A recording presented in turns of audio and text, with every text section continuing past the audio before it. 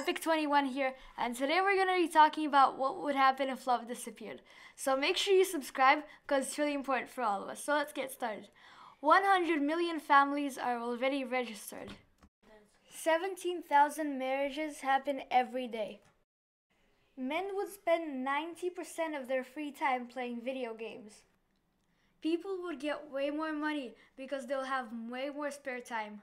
Unfortunately, people would forget about Valentine's Day. When kids grow up and leave their parents, they will never contact them again. Thank you guys so much for watching. Make sure you hit the subscribe button because it's really important for all of us. Bye and see you next time. Peace out.